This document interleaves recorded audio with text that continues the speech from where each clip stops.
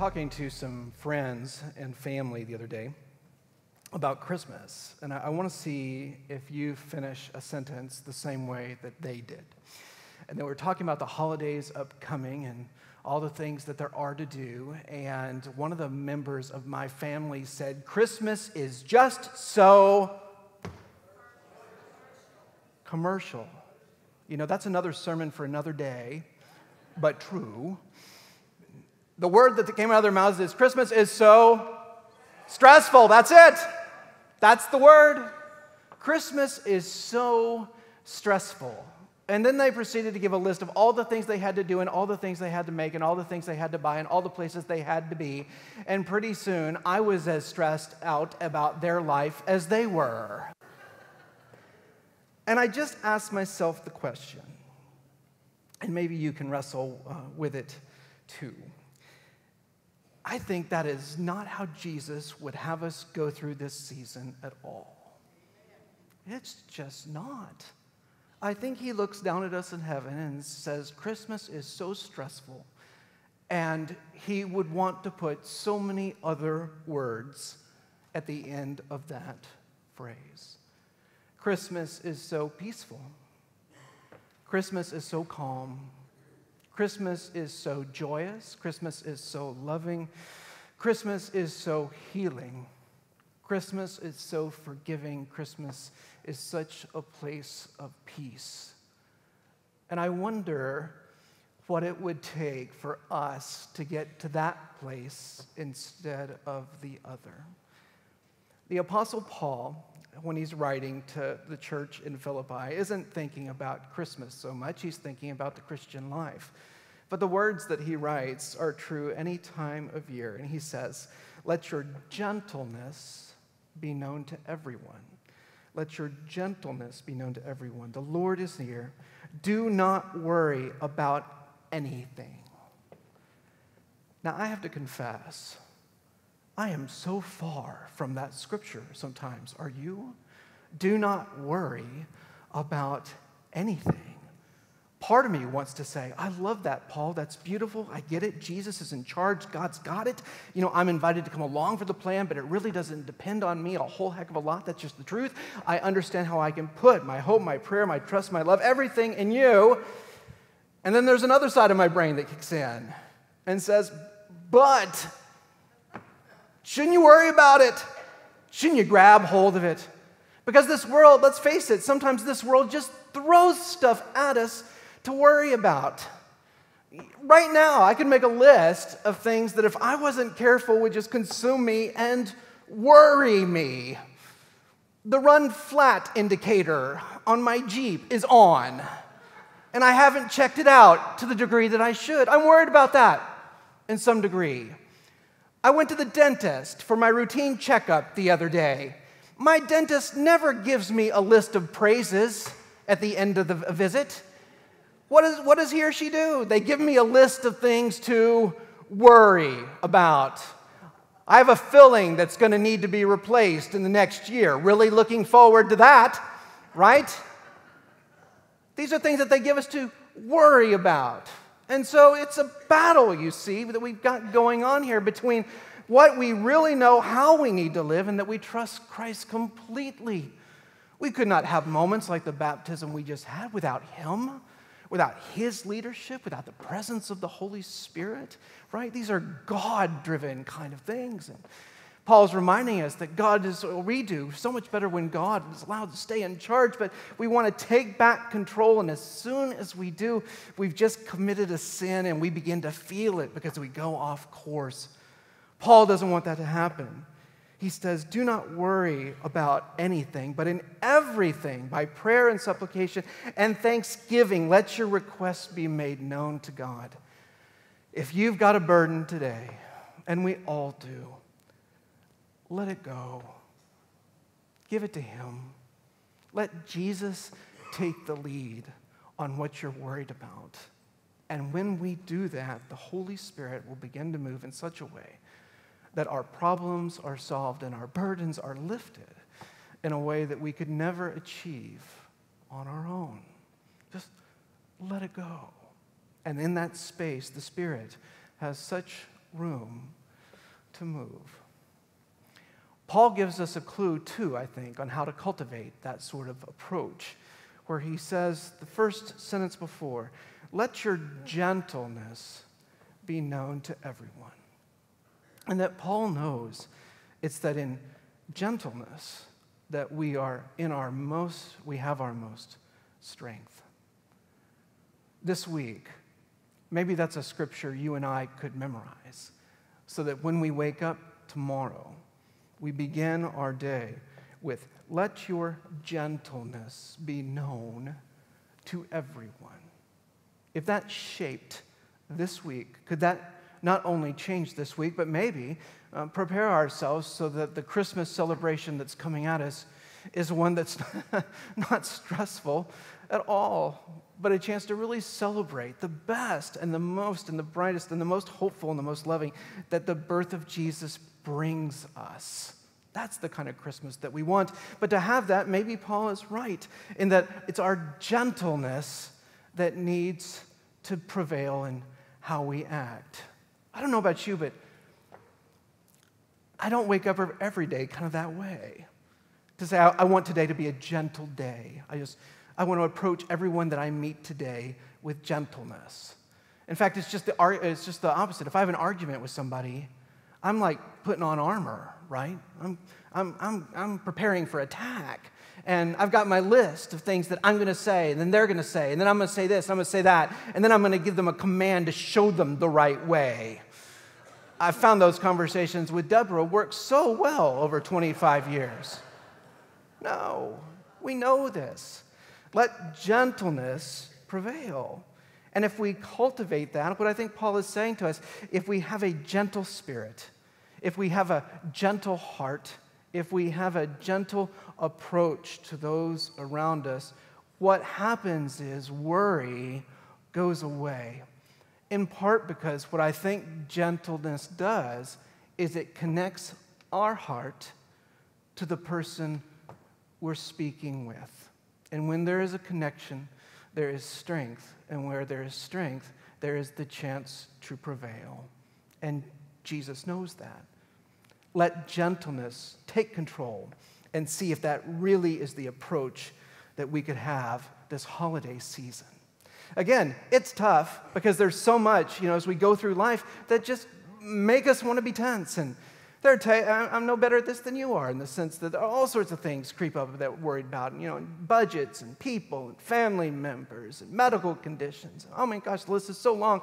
All these things can just reach up and grab us. The other day, I've been on this physical fitness kick, and so I'm on the Peloton bike, which is every other commercial on TV, it seems now. And so I began my workout, and it's like I'm as tense as I can be. Like I am squeezing the phooey out of the handlebars. And this is a stationary bike. There is no risk of falling off, right? But I am just clinging to this thing with all I've got. And it's the very start of the workout. I don't want to be there. My attitude's bad. My posture's bad. Just my body is just tense. And then the instructor looks at me and says, now I want you to take a deep breath and roll your shoulders back. And I nearly hit her through the screen. I don't want to do that. I'm tense. I'm worried. I got things going on. I've got a stressful life. But she's, no, take a deep breath. So I go, and then she says, roll your shoulders back. And it's like, whoa, and then roll your shoulders forward. It's like, I don't want to do that either. But eventually, things kicked in, and I did relax, and I had a great workout. But then there were more things to be worried about. I've told you about this physical fitness kick I'm on. I'm 12 pounds down. I want to lose 20. I've got 8 to go. And so I'm thinking about this, and I said, Jesus, how in the world am I going to lose 8 pounds in the holiday season? Because all these church members, they don't bring cauliflower to church. They don't say, Andy, I was thinking about you and praying about you. Here's your garden salad. That doesn't happen. What happens is you bring this toxicity to this place. Ooh, I made fudge. Ooh, I made brownies. Ooh, I made this and that. And you wonder why your pastoral staff is 475 pounds. It's because you fed us this way. That was a bit of a rant, perhaps. But Jesus said, you're going to do this. He said, you, Andy, are going to lose weight during the holiday season. I said, well, how am I going to do that? And then Jesus spoke a word. He said, you're going to do the holiday season differently this time. I went, I'm not happy about that. He said, I don't care if you're happy about that. My job is to love you, not necessarily to like all that you do. So to go through this holiday season, I'm going to have to do things differently. So when I come to your party, to which I hope I'm invited, I have to tell you, I'm not eating. All I want is a piece of celery and a glass of water. And I will be the most charming guest. You see, but I've got a greater goal this holiday season, and I can't let your sinful party get in the way of my divine task. Do you see? Do you see how we have to set a different course if we want a different result? And maybe what you and I have to think about this holiday season is the season is stressful because we've made it that way. And what has to happen for us is to say we have to change some things so that it literally becomes a season where we celebrate Jesus' birthday and not make it a festival about ourselves. You see what we've done? We've flipped Christmas in the wrong way. And our culture has made it a time where we glorify ourselves at the expense of Him. So let's just reset some basics. We're on the approach to Christmas. Advent, the first season of the Christmas years, or Christian year, is designed to prepare us for Christmas. So that starts next week. Source in the City is doing a thing on Saturday to kind of set a stage of praying our way through Advent. We're also going to have a study guide available to you as individuals or to your Sunday school classes or small groups to kind of work through this Advent season, all of which is designed to proclaim one basic message, really. And the basic message is simply this, is that Christmas is Jesus' birthday. And if it is Jesus' birthday, who should get the gift? That was not encouraging. So let's try that again. It is the Christmas season. We celebrate the arrival of Christ upon the earth. He is born of Joseph and the Virgin Mary. It is Jesus' birthday. So this holiday that's coming at us, how should we celebrate it? If Jesus' birthday, if it's His birthday, who should get the gift? Jesus. That's right. Now don't forget it. It's Him who comes first. And so as you look at the thing that we gave you in your bulletin, or if you go to our website, fmhouston.com/Christmas, there are going to be things that we are doing to celebrate Jesus' birthday that are not about us. And I would encourage you to invest in that, to make that happen. Make a change in the way you go through this holiday season. If you've got young kids, realize the privilege you have to set the example and say, Christmas is not about us. Now, we were a family, Deborah and I, and we have kids. In fact, they're here today. And we told them, I said, look, there's going to be a gift for you. But it's going to be a gift. And Christmas has to be about somebody other than us. And I remember several years ago when the kids were young, we went through this, and we had this, like we do here at First Methodist Houston, kind of families in need, and they've got a wish list, and so we pull a little thing off the tree, and we make a commitment to go get it. So we do. We go as a family to Target because this was a lower income family, and one of the things this little girl wanted was a bike. And so we go to Target, and we're looking at all the little bikes, for 7-year-old girls, that sort of thing. And as usual, there's a variety, and there's a variety of prices. And so, I'm starting to look at, the things and what we're going to spend, and I kind of thinking about the budget, and I'm worried about that. And I look at the cheapest bike there, and I say, let's get that one. And then the Lord spoke and said, what if it was your daughter? Would you want her on the cheapest bike? And it's like, this is why Jesus is so annoying sometimes. It's just the truth of it, all right? That's called confession. And my daughter was standing next to me. So here we are, and we're trying to make it not about us. And I'm the pastor of a Christian church. And I'm looking at the cheap bike, and then I look at her, and her brother was standing right next to her. You want him on the cheapest bike? So we bought the most expensive bike Target had for a 7-year-old, and I hope she enjoyed it. But you see, what happens is when we make Christmas not about us, the Spirit begins to work in us. And what happens, I'm convinced, over time, is that our heart becomes more like His, which is the point. And it's not just about your kids, it's about you. And it's about the example you are setting. All of us have a sphere of influence. And what Jesus, I think, is so keen to see happen this Christmas season is where we begin to make it more about Him. And in that decision, what happens is the Spirit moves so that we set a higher example for ourselves and for one another. And as we do that, the kingdom grows. One of the things I always try to be mindful of when I read Paul's letters, is that Paul's letters almost always, not always, but almost always, are written to communities where being a Christian is very new. So these people who are hearing this letter have not been Christians for generations. Some of them are leaving very pagan lifestyles, making cataclysmic kind of changes about living in a different kind of way. And so Paul is always trying to set the example for them and to talk to them about make your new faith, your new way of living, your new life, your new hope, to make it a permanent practice. You see, Paul's interested in this transition from this new thing that we take on in the name of Christ, but making it an established part of who we are and what we do. He's trying to redefine the communities that he serves through these letters.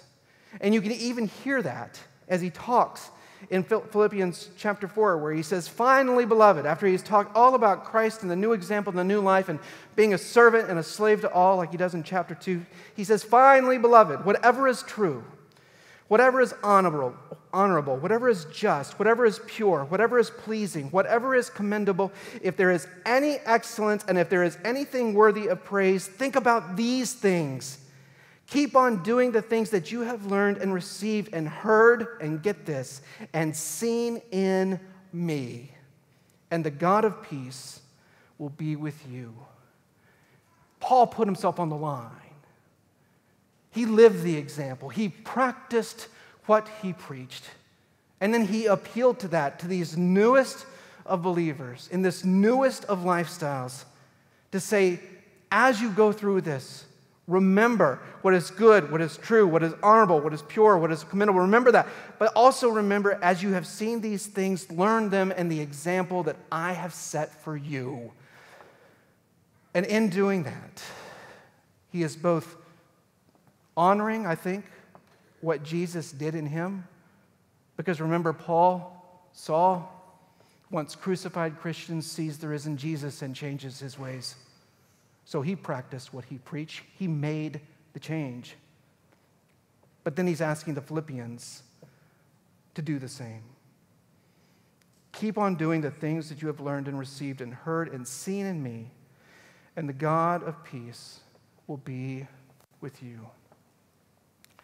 Paul sets the example. And we should set the example, too, of what it is to be a Christian in this time. And I'm not sure we realize just how needed that is and how powerful it is. I got a reminder the other day. I don't know how your family does Thanksgiving, but in ours over the years, it's sort of, there's usually about, 17 to 20 of us. And so we usually have, depending on who hosts, 2 tables, one for the adults and one for the kids. Do y'all do this? You have the kids' table, adults' table. And it's always debatable as to who intellectually belongs where, but, in our family, we make it by age, so I get to sit at the adults' table. And, I've noticed something. Deborah and I were talking about this the other day, and we've seen it over the last several years. What's interesting in our family is that when we look to the kids' table, they aren't kids anymore. And they're all young adults at the kids' table. And they're doing very adult things, like getting an education. A few of them are married. They've got responsible jobs. And they're making very adult and impactful kind of decisions. And it occurred to me that this adult table that I'm currently on, I am rapidly aging out of. And one day, they're going to be there. And they're going to be setting the example. And whatever our family is about at Thanksgiving and Christmas, they will decide. And I just wonder what they've received from us. Have they received the example that they've needed? And I pray they have.